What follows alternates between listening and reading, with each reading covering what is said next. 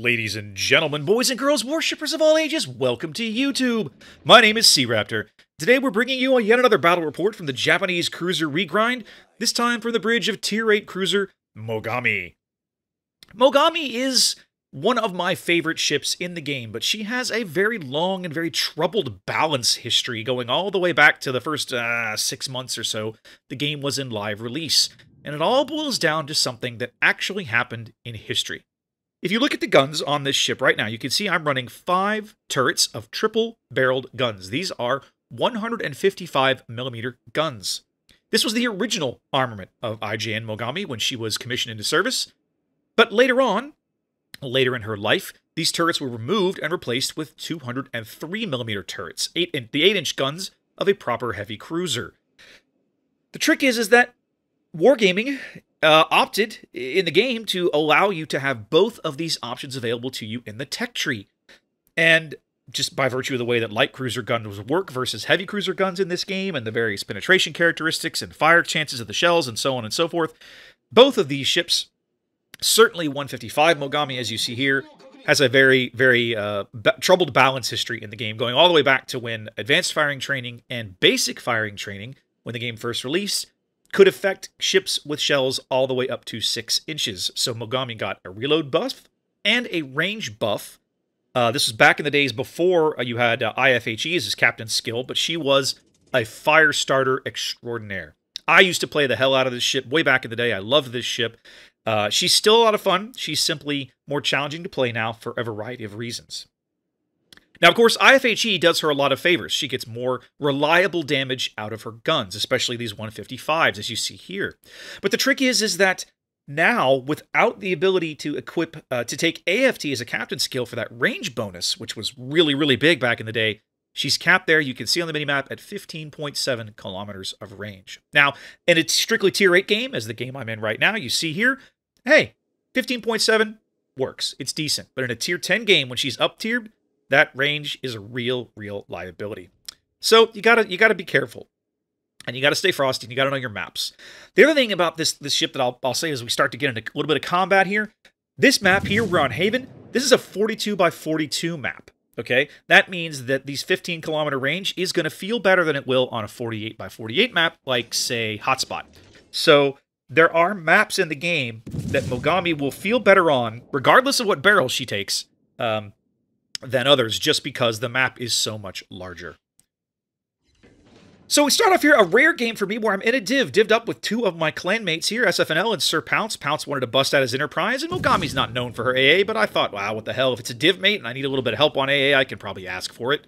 Enterprise's fighters are pretty trolly. Trying to get some early fire, some early damage into this Bismarck here as the enemy team decides to go play bumper boats. He rams, the Bismarck turned out ramming into a Molotov. Another Molotov he's about to T-bone yet another Molotov, as they literally all just kind of come to a stop right there. Just kind of one big boat mess. But I mean, while they're trying to figure out their navigation, that's not my problem. You guys solve that. I'm going to keep putting shells down range.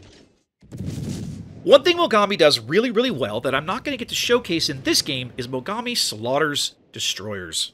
But there's only one destroyer in this game, and if you're paying attention to the minimap, you see that she's on the other side of the map.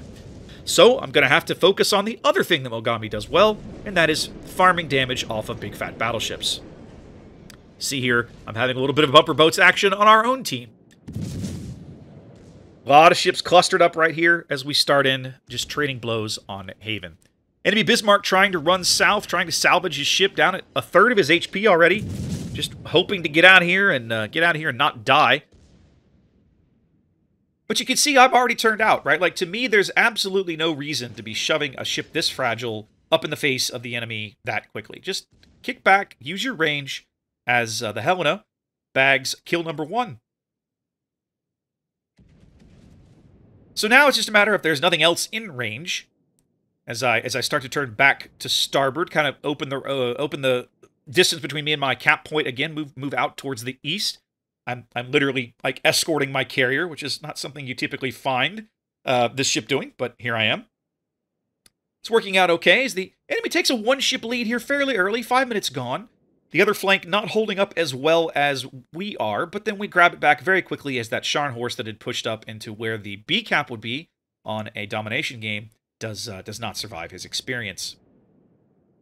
So now, with my clanmate SFNL up here, off my bow, he seems to be soaking up a lot of fire. I'm trying to move back up, get into a position where I can put more shells downrange and maybe draw the occasional little bit of fire here. Now, this enemy Cleveland comes around the corner. He seems very excited. I have no idea why he thinks this is a good idea. There are about 4 of us up here to shoot at him, and we're all going to happily oblige his mistake. Once again, you see me immediately starting to turn out there. That's kind of my default position when I play this ship. I want to be angled away, if at all possible. It's harder for enemies to make shots against you. It's harder for them to gauge your range and everything if you're angled away. You can see there, New Mexico gets some good shells into that Cleveland. I'm getting some good shells into him. He's like, oops, this was a mistake. I'm going to run for some cover. Get some more, get 15 more of these beautiful 6-inch shells downrange. I should bag a fire here. Yes, sir. And I'm looking at this shot. I'm like, oh, can I get some over the island? I'm trying to sneak a few over the island here, but I don't think it works. I just have to hope that fire finishes him off. He's got hard cover now. Nobody can really get shots on him, although Pounce there with his Enterprise planes might be able to get in there and take care of some things. There's a little gap there that I realized too late I could have shot through, but it doesn't matter. He is going to tick out, and I am going to bag my first kill here momentarily. So again, team's not doing that badly. We're up a ship. We're up 2 ships now with the death of the Cleveland. As an Albemarle, enemy Albemarle has wandered into range, so we'll start working in on this guy. He's the only ship in my range at the moment, so I mean, why not? SF has kind of retreated back to get some better cover. That's working out for him. He needs a breather there. He's tanked a ton of damage. I can look at the map and see that this Albemarle's going to have to make a turn, so I'm kind of leading him, anticipating that turn to starboard. He's firing AP at me, which is probably the right choice, but I'm not going to lie, guys. I struggle with British cruiser AP at these ranges, certainly the 8-inch AP. The 6-inch AP just seems to perform better for reasons I cannot wrap my brain around.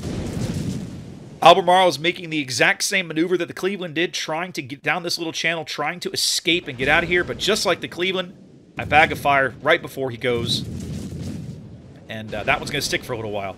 He does get some decent damage into me right there before, as he ducks around the island. We get one more fire as he's out of sight now, which just leaves this New Mexico and this Amagi. There's a Molotov back there, but he's out of my range. The other Molotov, the Molotov div there, he is out, so just one of the surviving Molotovs.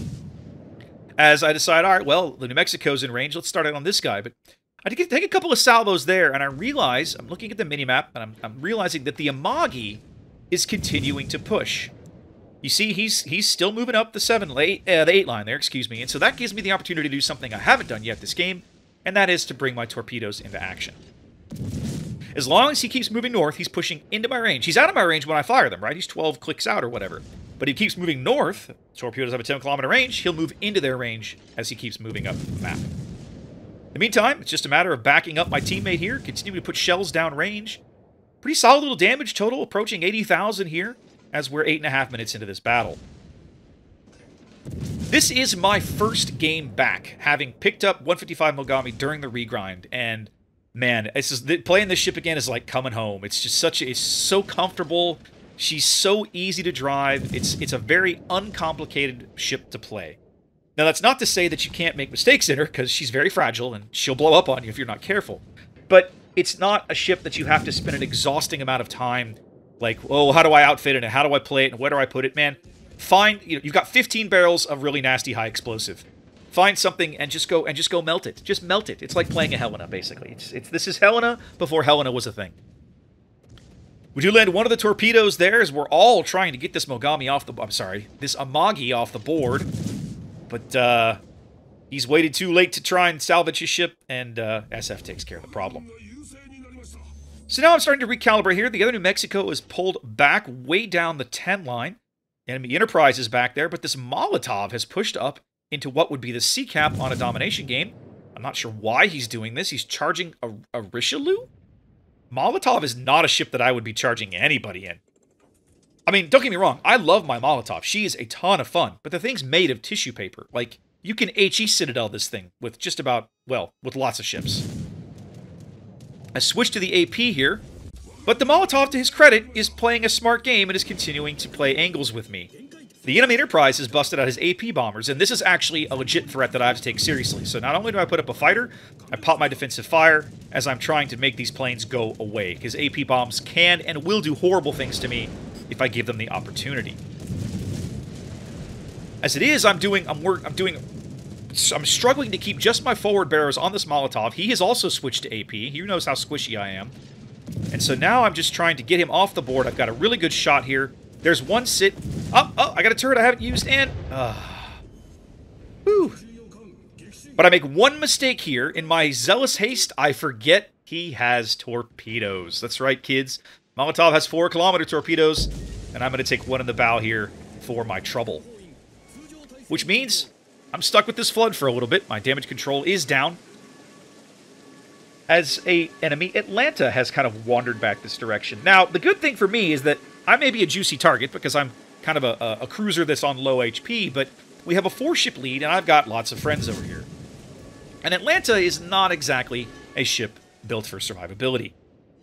So, between me and the Richelieu and the Helena and the Graf Spee behind me, I really am not super concerned. All I want to do right now is make this Helena go away. I'm continuing to move west because I want to get some cover from the guy. Great. Okay, good. He has no line of sight on me now. He has no shots over that island. The enemy team is down to just that Atlanta, the New Mexico, the North Carolina, and the Enterprise way back on the 10 line. And so now it's like, well, I can see this New Mexico. Might as well shoot at him. I mean, farming damage off of battleships is one of the things that this ship does best as I snag a Confederate. North Carolina took a shot at me. I'm slowing down and turning in to try and dodge it. He snags an overpen, but that's all he gets out of it. As we send the forward barrels back down range, trying to get another fire on this New Mexico. Which we do. He immediately repairs that. And as he starts to slide behind some cover, I'm just trying to get yet another fire, some more shells. Really want to get one of these fires to stick, but not going to be that lucky. The Spee does me a solid and wipes out the Atlanta before he can get up here and melt me. And now, all that's left, 2 battleships and an aircraft carrier. Now, the North Carolina is at the extreme edge of my range, way out there at 14 and change, almost 15 kilometers. So I have to really lead these salvos. But the beauty of it is that as long as I can get my lead right, I'm going to get some fires, I'm going to get some pen damage on his superstructure, because he's basically pristine. I mean, look at this. We're 13 minutes into this battle, he's barely taking any damage. He's going to start taking some now, as he's got basically my entire team is going to start shooting at him. I want this salvo on the New Mexico, but the Graf Spee wipes him out before my shells land home. So now, it's just time to kick back and farm. Farm some damage. Light all the fires, pen all the things, make this North Carolina sorry he was in this game. Now, one of the things that I am doing, as I move down this slot here, is I'm intentionally using the islands to block line of sight. This North Carolina cannot see me until I fire right there with planes up and nearby. The planes are what allows him to spot me. But once the planes leave, he can't see me. Whereas I've got the Spee can see him. There's enemy friendly planes can see him. So I'm using island cover here to help preserve my health a little bit. Because he's already proven himself willing to take potshot at me, right? So why give him another chance? Now, initially, I'm thinking, all right, we'll get down here. Me and the Helena, we're going to get down here, and we're going to cap this thing out. This is going to happen. So I keep moving south. I'm still farming this guy because, I mean, of course, like, I'm not going to give up free damage. But it takes me a little while to realize that this North Carolina, between all of us shooting at him, he's not going to be around very long, right? Like, he's going to die. I don't think I can get shells over the island right here, so I start taking a few salvos at the Enterprise. And the lead on these is not great. I don't do a great job with these first couple of salvos trying to gauge his speed. But the bigger mistake that I make, that could have cost me even more damage, and what turned out to be an otherwise decent game, is that I don't realize that the Enterprise, I'm pushing south, the Enterprise is moving the other way. He's already at my extreme, kind of the edge of my range. Before long, he's going to be moving out of my range, and I'm going to have to turn back north if I want to follow him. That's not going to happen. The game will end long before that becomes a problem here. So as you can see now, just the enemy Enterprise, all that's left, but he's at 15 kilometers, and he's going to start pushing away. And it's at this point that I realize I'm going to lose shots on him, basically, right? I start to accelerate. I try to, start trying to get out of this cap. I want to keep my guns into the game, but it's just not going to happen. My teammates, between the carrier, the battleship, everybody else, they're going to finish this guy off. And that's all I'm going to get in terms of damage. But What a great, welcome back game to regrinding Mogami. Like getting Mogami back for the first time. This is the first game back in the ship. It's like, oh yeah, I remember why I like this thing. This ship is so good. And that's why, kids. 155 Mogami. Gone but not forgotten here in World of Warships. Guys, hope you enjoyed that one. I'll have some more Mogami and Ibuki replays coming very soon. Be safe out there. Thanks for watching, and I'll catch you next time.